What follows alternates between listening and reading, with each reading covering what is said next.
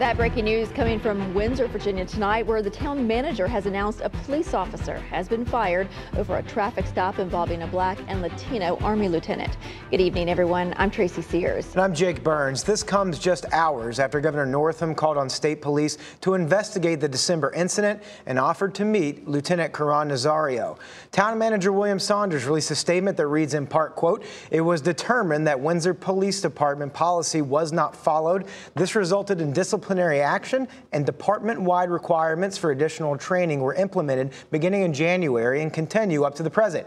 Since that time, Officer Joe Gutierrez was also terminated from his employment." This is video from that December incident. Two officers threatened Nazario after claiming he wasn't following their commands. At one point, the Army officer was pepper sprayed and kicked, but eventually Nazario's lawyers say he was let go that night. Police reports show the officers claimed the SUV was not properly displaying the tags and was eluding police. Lieutenant Nazario's lawyer says his constitutional rights were violated and he was just trying to get to a well-lit area to pull over.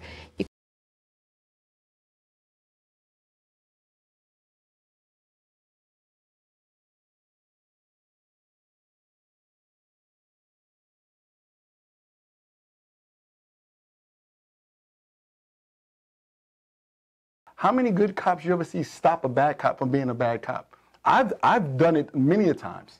I've done it. You know what I got? You know what I received? Yo, whose side you on? I'd be like, yo, I'm on the right side. The dude's in cuffs. What you hitting for? What is the problem? He ran from us. What does that mean? He ran from us. We got to tune him up. I said, what training? I didn't get that in the academy.